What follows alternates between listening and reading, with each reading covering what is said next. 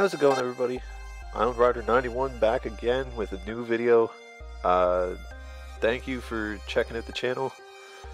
And yeah, so while recording this, I had a couple of issues. One, namely, if you haven't noticed yet, is that my microphone didn't record anything at all.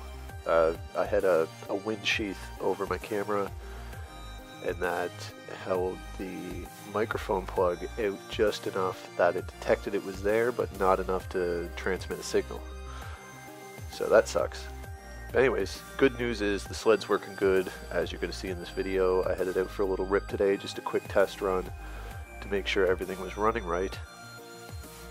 But unfortunately, it is going to need some more work. It's got a bit of a bog in the mid RPM range and whenever the clutch is first engaged, so I'm gonna get a friend to look at the clutches and give them a cleanup if they need it, and then I'm gonna look into getting some new bogey wheels and whatnot for the track, and eventually a new track, because I mean it was sitting for a lot of years. So that's all. Yeah, so that's about 90% of the problem right now.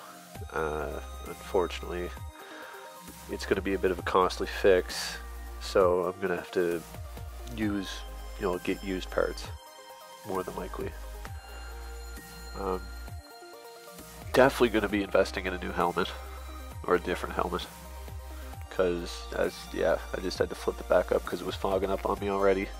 Motorcycle helmets aren't the best in the winter. You need that double visor so it doesn't fog up on you.